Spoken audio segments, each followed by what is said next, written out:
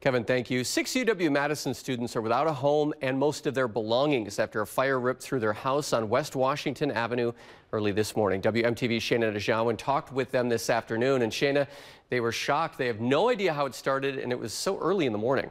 That's right, 5 o'clock in the morning. They were all sleeping on the second floor of the house when they heard loud noises coming from downstairs.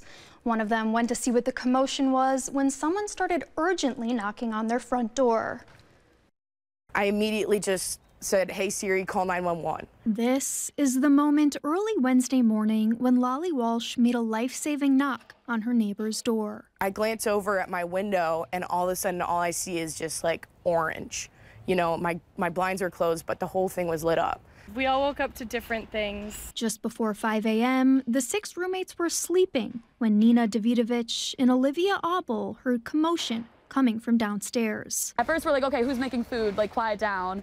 That's when Davidovich left her room and saw the flames. Everyone started screaming, "Fire, fire, get out, get out." I was asleep and I woke up to Nina actually yelling, "Get out, get out." The 6 made it out safely, but they still don't know how the fire began.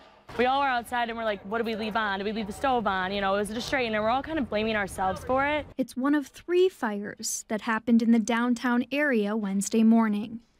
But Madison Fire hasn't confirmed whether the incidents are related. And then when we found out that there was multiple within the same hour, It's just like scary to think that somebody's just going around doing that for fun or for whatever reason. The juniors, who moved in just 3 weeks ago, are unsure of what's next. We have classes, we're all students trying to make it through classes, as well as just like finding a new place to live because now we are homeless with nowhere. Some apartment complexes, such as UW-Madison, have offered the students a place to stay at a reduced cost. But with damages estimated at around $500,000, loved ones have begun a GoFundMe in support of the women. Live in the studio, Shayna Dejawan, WMTV 15 News.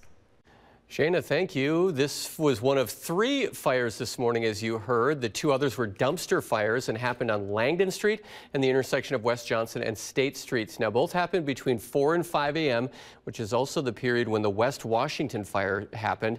Authorities are looking for a person of interest, kind of tiny on the screen there, so you should definitely go to our website to get a better view of this person of interest. If you see him, call that number right there on your screen.